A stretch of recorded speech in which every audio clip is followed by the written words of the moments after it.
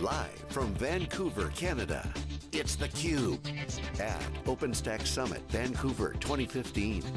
Brought to you by headline sponsors EMC and jointly by Red Hat and Cisco, with additional sponsorship by Brocade and HP. And now your host, John Furrier.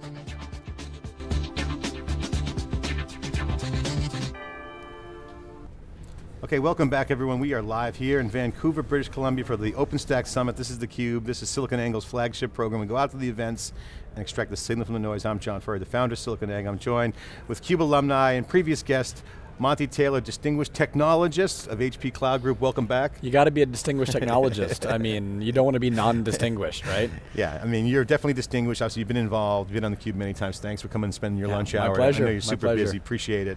We were trying to get the data, share that out to the audience out there. We're on the ground, we're seeing everything. We're seeing, Randy Bias talking to Lee Tucker, huddling over there, doing a deal. It's a lot of super duper action going on. Biz dev, every session, people are literally on the floor.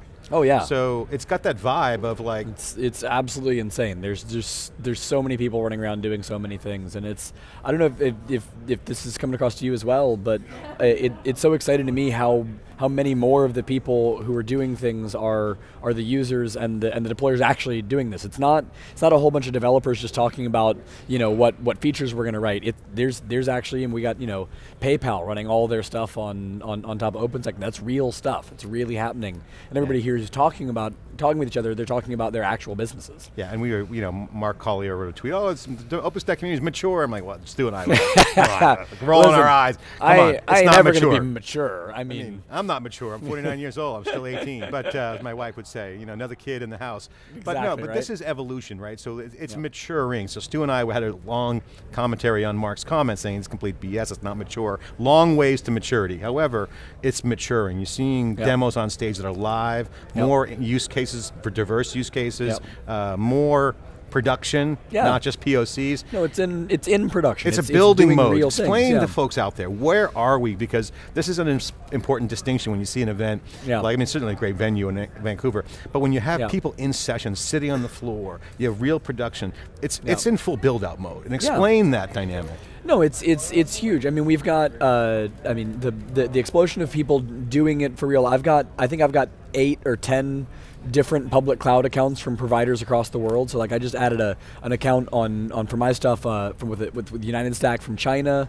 We've got the OVH guys are rolling out a thing in Europe. Like that's blowing out. So what you wind up having here is you have Mark McLean's 101 on Neutron talk, where he's just going through basic things, and it's literally spelling out the door because the big guys are getting their stuff up and running. Now everybody says, okay, it's worthwhile for me to dive in and figure out how to do it. And they want to know what it means. They want to know what the stuff is. So we get people in here. This is their first summit. This is their first exposure to how all this works. And they can't get enough. They can't get enough information, right? And they're motivated. There's so much to get. They're so motivated. They want to. They're so hungry for learning things, and it's really exciting. And this crosses over the POC kind of will OpenStack scale, because now it's scaling, if you will. You start to see things like certification. That's a proof positive that there's demand to start vetting out and putting some certification. Exactly. People update their LinkedIn profile, OpenStack certified. I mean, but that's a market. It's certifiable. I don't know. Certifiable. It really is. And the other thing too, as we're seeing lots of different people, it was one thing when it was just HP and Rackspace doing this, right? But now that we've got 8, 10, 12, 20 clouds, the patterns start to emerge of, okay, what is it the people really are doing? Because we could sit around talking at a bar about what it should be, but now we're actually seeing what it is.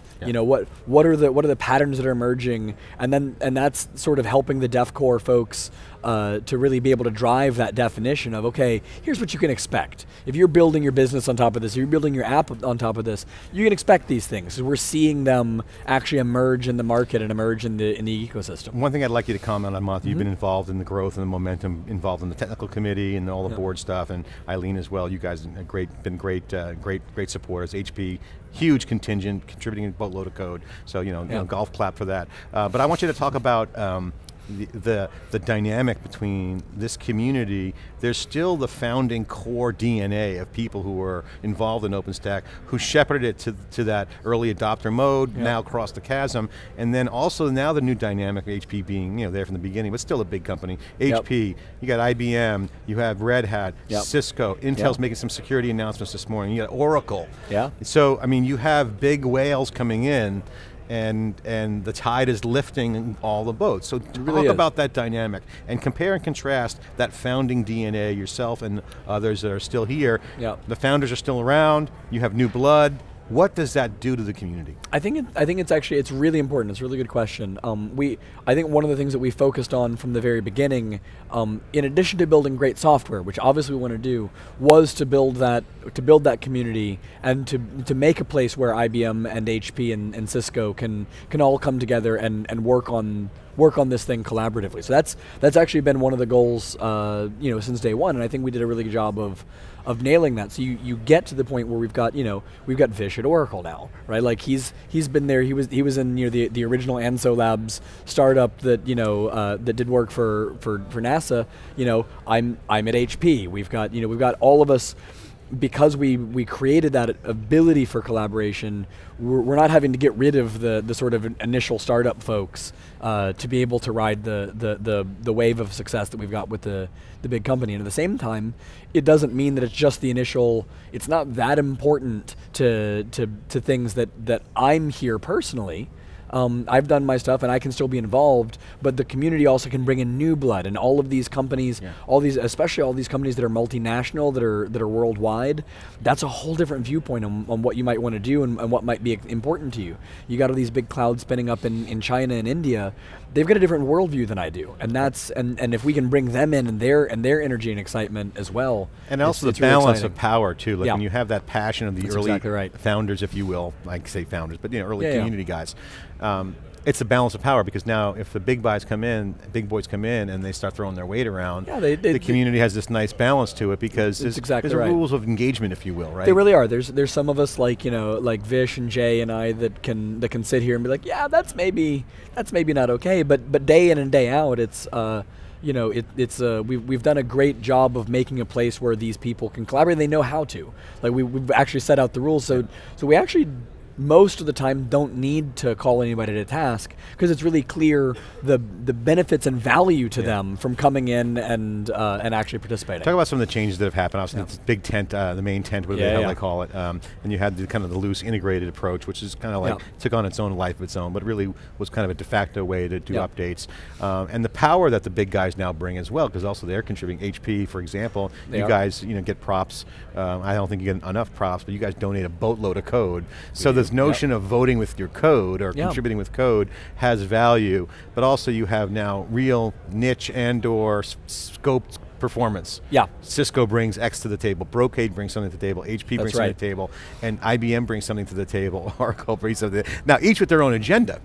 How do they differentiate? How does OpenStack enable this new model with the big tent, the main tent, whatever it's called, for folks to cooperate and compete at the same time, aka co-opetition? So that's an excellent question. One of the things that I think we accomplished with the big tent, or that we set out to accomplish with that, is to separate the question of who is OpenStack, who are the people doing this, who are we, from the idea of the code itself, because people come in with a great idea and they say, hey, I'm IBM, I want to do this thing, or I'm HP, I want to do this thing over here, and we were having to bless that idea just to bring them into the party, right? And that's not okay. We don't want to be in the business of blessing. We sort of want to let the market sort that out. Like that's really important for that competition to be able to take place in the outlining areas, even where on some things like Nova, not really particularly interested in lots of new competing projects that do the same thing as Nova, because that's really important to our users. So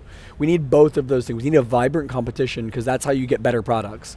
But ultimately, once our users start depending on something like Nova, then we need to make sure that that's going to be solid and a thing that our users can count on. So I think a lot of this is about focusing on our end users and focusing on people doing applications on top of it and making sure we're serving them. Yeah, and that's also the focus of getting quality releases out of OpenStack. That's exactly right. So you get the quality going. So I got to ask you on the costing quality side, you get some nice machinery, you get the certification. Some say we were coming a little bit late to the game, but Jonathan was even admitting that, hey, we should have done that earlier, but it's moving fast now, great. Yep. Now let's talk about the marketplace, right? Technology shifting. You have the 3 layers: infrastructure as a service, platforms as a service, and software as a service. Yeah. I mean, people always use that as a way to kind of put people in boxes. Oh yeah, that's a PaaS, that's Cloud Foundry. That's all blurring. When you have a service-oriented architecture like the cloud, that's you have a service architecture. Can you comment on what your views are on the service-oriented approach? Because if you look at it as a service architecture, then you don't really care about layers. Or you want resources. No, you don't care about layers. Is really great for people writing blog posts. It's really great for people making taxonomies and selling consulting services. I think they like to use acronyms and point at that. Ultimately, people getting stuff done, they're wanting to get resources. A person wants a place to run their workload. If you're doing image transcoding for a big media pipeline like the digital film tree folks were showing us yesterday, you're not thinking about, is this a PaaS or is this an IaaS? You don't care. You want to transcode your images. Like, I couldn't be more thrilled with looking at the demo they showed earlier today of Magnum running on top of Ironic, right? So bare metal and containers. Everybody's like, cloud's about VMs. We just added both bare metal and containers, and here the two of them are playing directly with each other because it's a way for you to get your job done. They're all elements. They really are. This is how customers are talking. I mean, this is the language of the builder, right? Totally. So let's take that to another level. Explain to the folks out there that are trying to grok the whole cloud thing around those 3 layers, and how does that translate? What is a service architecture? As someone who's a builder, it's just a toolbox. What is it? How do you describe that? It's tools behind APIs. So much of it is about the self-service aspect. The traditional IT, you call somebody on the phone, you say, hey, I think I want some computers, and they go, okay, well, I'll file a ticket for you, and 2 weeks later you do it. So you just had a huge investment in time and resources to try something. In this case, you put these tools in the hands of the makers inside of the companies, whether they're sysadmins, whether they're developers. I think we use the word developer a lot, but actually cloud is just as much of a tool for an ops sysadmin person as it is for engineering, right? I mean, engineers. Call it whatever. That's exactly right. Engineer, your ops engineer. I mean, you're engineering the solution. And you enable the engineers to do things without much red tape. That allows them to have a new idea and execute on it.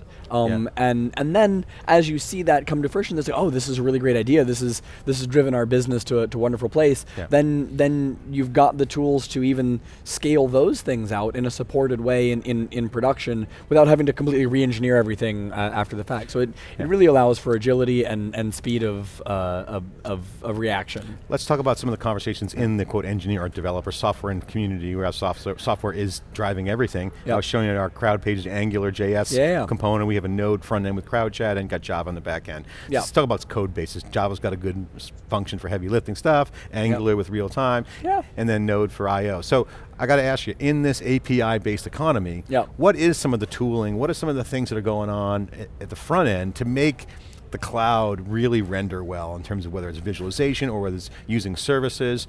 What's the tooling of choice? I mean, obviously Angular, just throw that in there because we just showed the demo. But no, actually, I mean, we've got it, the right after the lunch break here. There's a guy. In fact, I was talking about him yesterday. Michael Krochek's leading a design summit session on what our Angular JS story is inside of OpenStack. OpenStack's UI Project Horizon has been incorporating more and more of it, but they've been incorporating it in the context of the Python-based web framework they've been using. And so now the question is, okay, how about we look at what the real story for this wants to be, right? And how do we engage with that? You look at other things other ways people are interfacing with things.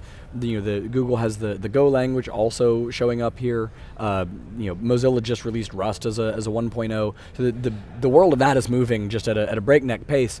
But the key about all of these new things is they all have have built-in understanding of REST APIs, right? Like you go to Go, you write a thing, it knows how to interact with the REST API. You look at AngularJS, it knows it's not just you can do anything because it's a programming language, it has primitives built in to be able to do that, which positions things like OpenStack really well, because the trade and currency inside of OpenStack is REST API. So you can do that from JavaScript, you can do that from anything you want to. And that's enabled built-in native into the platform. That's exactly right. So this is the modern tooling. This is the modern tooling. This is the way it all works. And with that as a commonality, everything can talk to these APIs. And we don't have to get into this language lock-in war. If your business wants to be Java-based, if your business wants to be .NET-based, doesn't matter. You can use these APIs and you know how to do it.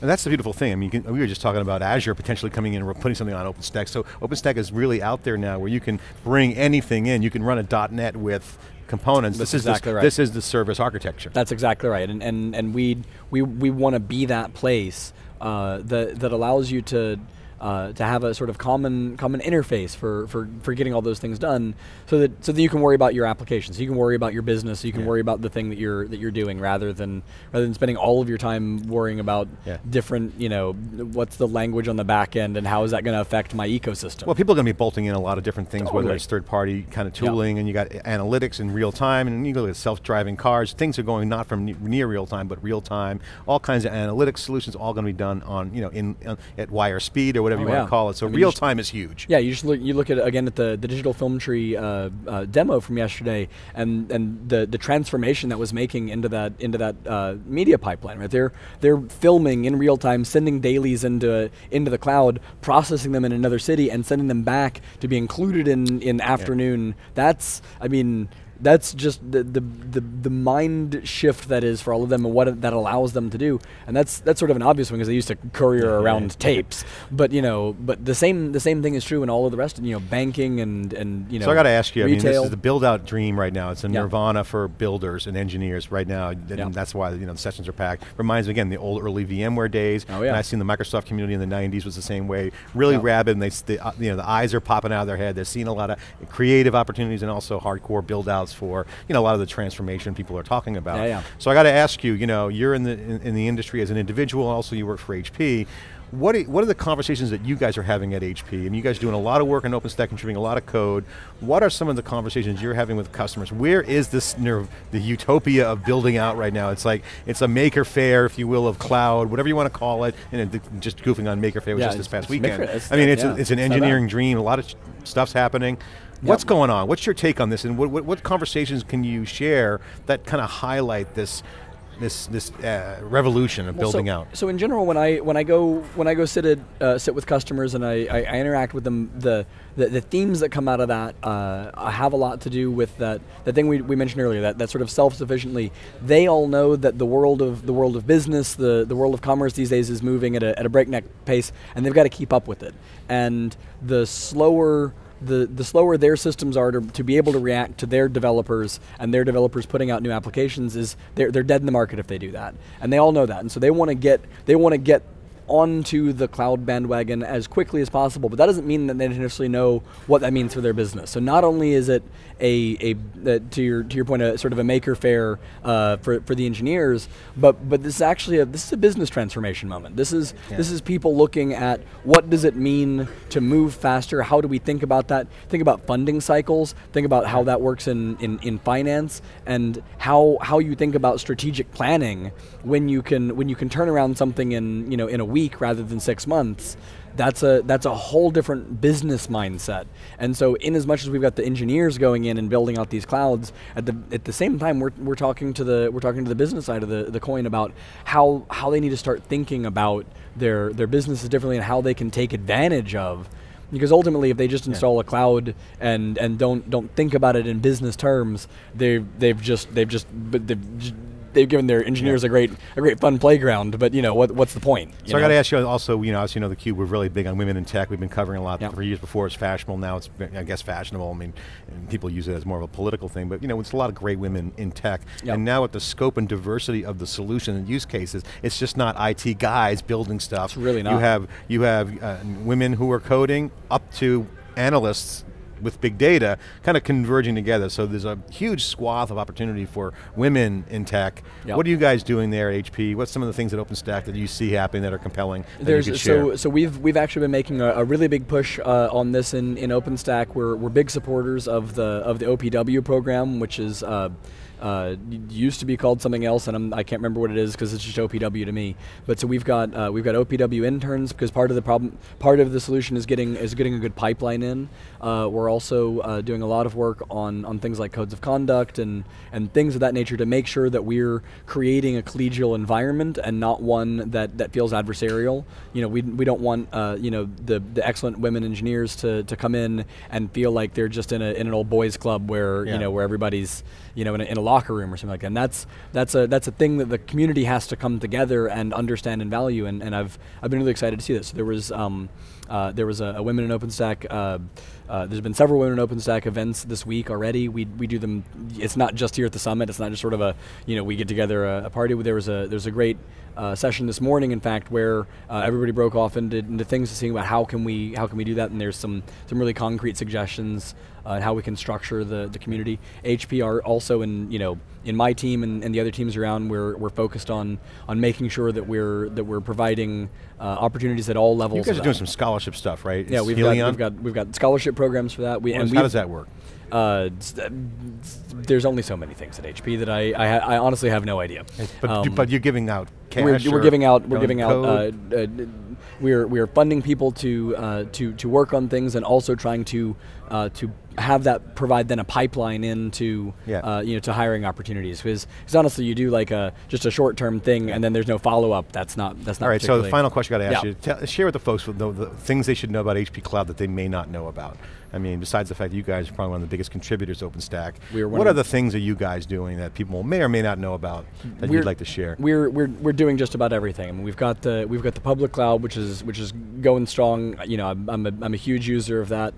We've got managed private things that we're doing for people. A bunch of private cloud deployments. A large reason that I mentioned all three of those is that ultimately each of our customers, and especially the size, as you might imagine HP's customers are, they're a single solution for a problem doesn't work for any of those customers. You need a little bit of everything. Yeah. I mean, the digital film tree, they were so awesome. Yeah. But I point at them, but they're a really good example of that. They've got a private cloud. They're doing bursting to public, and that's a really great example for what a lot of the enterprise customers really need. They've got different workloads, so we're focusing a lot on making sure that we're solving. Back to each your of resource those comment. That's exactly right. There's a resource pool. They want pool, resources, and they want to get to them services by and APIs. resources that are programmable. That's exactly right. And having the tooling on the front end. It's all kind of coming together. So we're doing all of those things, and we're out there, out there kicking it every day. All right, so I got to ask a personal question. What are you most excited about right now in the industry right now? What gets you excited? You're a distinguished technologist. So as a distinguished technologist, you love the joke on the title. I know you're goofing on yourself on that, but no, seriously, you've been in the trenches, you're involved in a lot of stuff. What's getting you pumped up about things? There's the obvious things. I mean, obviously I'm excited about OpenStack, but that probably goes without saying is not particularly interesting thing to come out of my mouth. I do think a lot of the stuff that's going on in the container space is especially exciting. I think that the combination of those things. So I think the landscape of containers and VMs and bare metal and having all of those available across an infrastructure, I think that's really great. I think a lot of people want us to make that into a bloodbath. But I think that actually watching the people work on projects to stitch those together, that's actually entertaining. Is Docker going to take over the world? No, Docker's not going to take over the world. It doesn't work for everybody's workload. But is Docker is enabling a lot of standardization? It's enabling a lot of standardization in a lot of places. So you integrate that. But it's not the end of the game. I mean, I talked to Ben Golliff. He's like, no, we are far from over. No, there's no end of the game. He's still working hard. The fact that the game keeps expanding every single day, and the fact that we're seeing innovation in places that I'm pretty sure we weren't expecting to see innovation. I mentioned Rust from Mozilla earlier. I'm a huge fan of that. It's a statically compiled language for doing things very similar to C. Who thought we'd be seeing innovation in that space? Yeah, I mean, there's code for everything. But then you brought a bloodbath, and this is interesting. Yeah. I comment on this all the time on theCUBE with Dave Vellante, like, the press loves, bloodbath, something is dead, something's dying. It's like, if it bleeds, it leads, as they say in the media business. But there's really not a bloodbath mentality in this market because there's so much growth. Bloodbaths happen when there's constricting markets. That's exactly right. So what's happening here is exactly that there's so much fruit on the tree, there's so much beachhead. That's the container argument. That's right? the container argument, and this is good there's stuff. the people who want to say, oh, are containers killing VMs? No, containers aren't killing VMs. That's ridiculous. They do different things. What's exciting is that the containers have now reached the maturity point where people are starting to make the sort of erroneous kinds of thoughts. Right now we've actually got choices for the consumers, and they can do all sorts of exciting things, and that's like how much that's changing every day is so growth is there. There's large future growth coming, so it's evolving and maturing. Definitely crossed over. Monty, thanks for coming on. I appreciate it. My pleasure. Anytime. Monty Taylor, the distinguished engineer at HP Cloud, great person to always have on theCUBE. He's been involved in the foundation, board, technical committee. Again, grassroots in the core kernel, and the community is growing, adding new blood. Thanks for joining on theCUBE. We'll be right back after this short break.